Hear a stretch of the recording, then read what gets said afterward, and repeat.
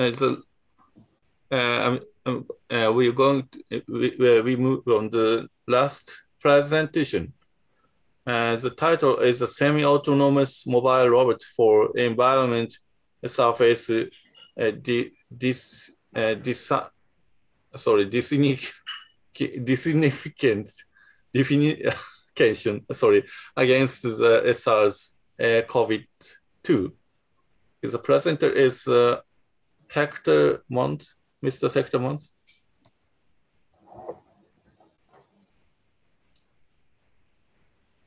Okay. As the last presenter.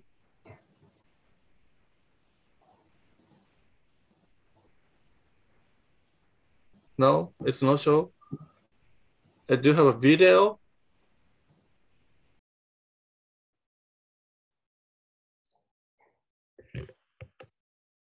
Excuse me, we don't have a pre-recorded video. Okay, so it's as a last presenter. There's no last presenter. Sorry? One of the co-authors is there, Octavio. Hello? Hello. Sorry, okay. Are you present? No? Yes, I am. Oh, please. Please prepare your slide. Should I share the screen now? Yes, please. Okay.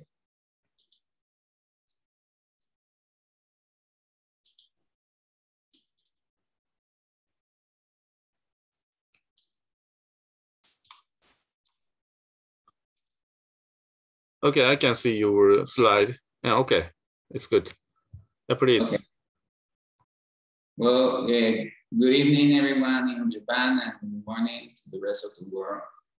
Today, I'm going to be presenting my team's efforts in the last month about this project, about semi-autonomous mobile robots that were designed and tested in marketplaces and in several use cases. That the actual title is semi-autonomous mobile robots for environmental surfaces disinfections against SARS-CoV-2.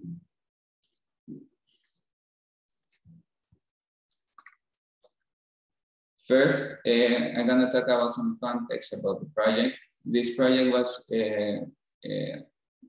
won a call for proposals in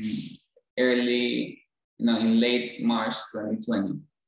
The idea was to present a project that can quickly respond to the COVID-19 problem that the whole world had. So it was proposed in late March, but it was executed in December later that year.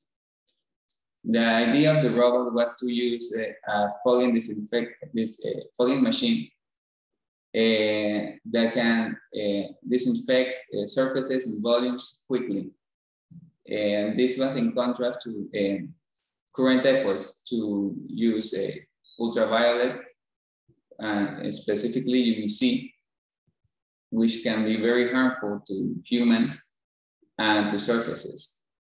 And disinfectants can also be harmful, especially when there's long-term exposure. So the idea of using a robot to deliver this disinfectant is to minimize the personal load on the disinfectant and to safeguard its health.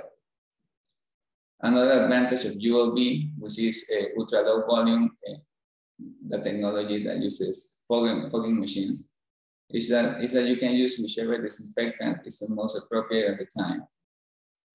So in one of our use cases, we wanted to use a robot in marketplaces, so we need to use some sort of food safe disinfectants. And in places where there's a lot of need of very high disinfection rates, like in hospitals, we can use more aggressive ones. I'm going to start first with the mechanical design. The design was one of the requirements, firstly because it was supposed to be a very fast development time. So we need something very modular and something that can be priced in a way that can be easy to replicate each robot we make. So for the construction, we use an aluminum profile construction and some easily laser cut acrylic panels that can be very fastly replicated with the current tool we had in the lab. And each robot had at least these components, robot base, which in our case is a base from robotics, a battery that can feed the fogger, the ULV fogger. In our first version, we used an inverter because our fogger was AC, but in our second version, we found a DC fogger. And an arm, a 2 degrees of freedom,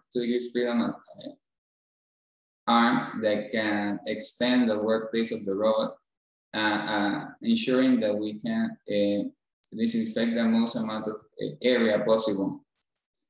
As you can see, the arm, the fogger can create a 40-degree cloud. And that is something that we use in some path planning projects we have. The design was made in Fusion 360. That it was very helpful for us because at one time in the project, we have 10 collaborators designing at the same time. The electronics, our main board is an NVIDIA Jetson NX, which is an ARM-based food accelerated platform. It's a very low power that's specifically designed for mobile robots. And the CUDA acceleration can really set them aside because things like image processing are much more quicker than similarly priced or similarly power spec platforms. Also, it ships with a Ubuntu-based operating system, which is very important for us since we run ROS on it, and it's something that works better when using ROS. We had to create some custom boards. First, the rover platform requires serial communication, and we made a simple breakout board that can allow the conversion of serial to USB. Then we also created a low-level controller. This was fabricated professionally. They allow for motor control and for some servo and valve control that we plan to use in the robots to automate the refilling of the tank. The battery was a high capacity lithium iron phosphate battery. We chose lithium iron phosphate because it was one of the safest technology there are, and it's one of the better priced technology there are too. They are very robust. And to split off in the different voltage levels we need, we use some DC to DC converters. The cameras, we use an array from RealSense. We use the T265, which is a camera for visual SLAM. It's integrated all within the module, and it's very low power. And that saves us some computer resources. The same with the RealSense D435i, which provides point clouds and depth image that is used for mapping and obstacle avoidance. software and control. We use a ROS-based system. And in ROS, we implemented a navigation stack that is very similar to Steve Masensky paper, Marathon 2. And the stack consists of a local planner based on the time elastic band by Rossman et al. TU Dortmund. This also uses a global planner called NavFN by design implementation of A-star. It also uses a cloud generating and SLAM package called RTAB map, which is a real-time appearance-based matching algorithm. It's very useful for this sort of depth cameras. And we use the packages provided by RealSense to use all the capabilities of the camera. And we also implemented a few custom nodes. We made several ARM controllers for different operation modes. We made an automatic mode that can cycle the ARM.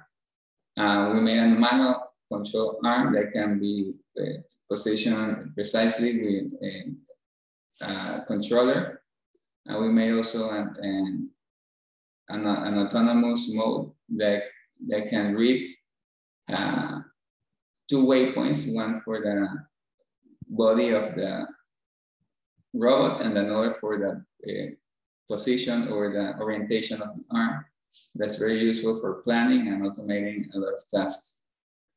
And a forward controller that can safely operate a forward. The forward requires some special sequences to operate.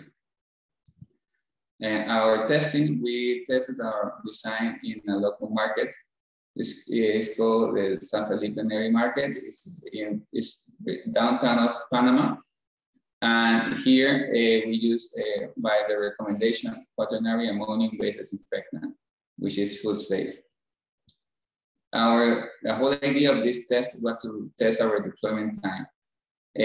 We measured a 30-minute deployment time from parking the car to the robot running. And a lot of data was captured, particularly because the floor was reflective and we needed to develop a way to go around a reflective floor and those type of surfaces. We also discovered a lot of our weaknesses, mostly in communications, because we couldn't rely on the local Wi-Fi network. And our current efforts are planning making a generic algorithm for optimal trajectory planning. And this algorithm is something that is in the works, but it's something that can extend our current work. There's also a very important need for improving our UI and UX because right now only software engineers can use the robot. And there's a very important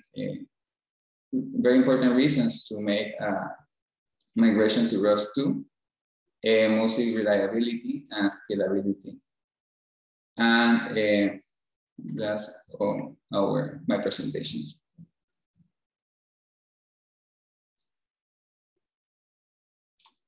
Okay, thank you very much. So thank you for important proposal.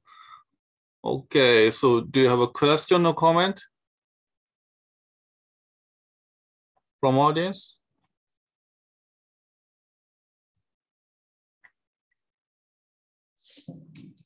Sorry, do you have a question?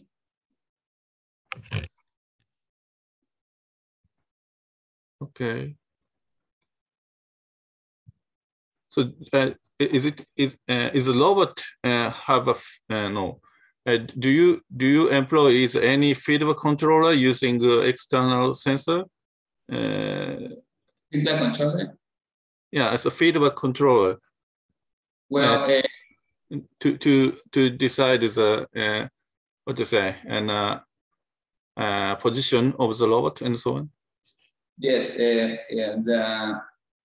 navigation stack included a lot of real-time feedback control.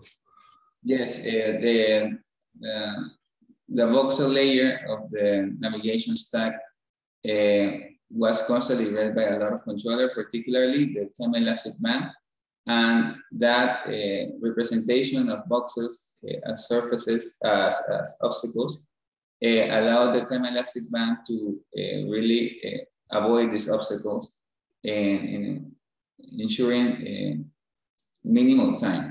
So as the only sensor we had on board was those two cameras, and that's the only one, and the only way we could sense the world. Also, the tracking camera, the T265, is constantly monitoring drift in path, and also is corrected by the local planner. Okay, thank you. So is there any question, other question?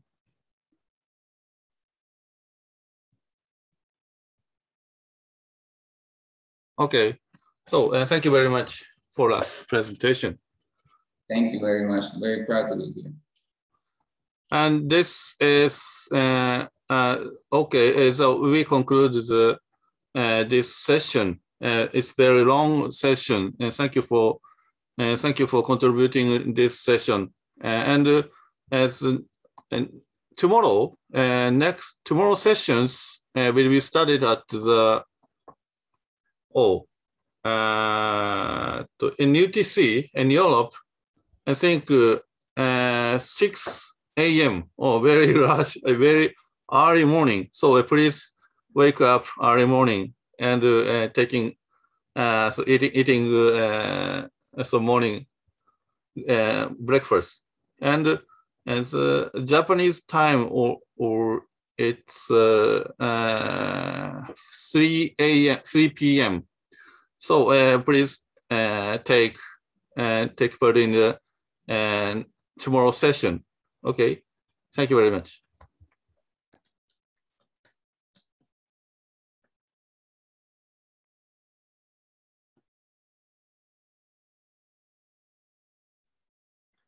Nakamura さん、ありがとうございました。ありがとうございました。すみません。早いんだね、朝ね、夜。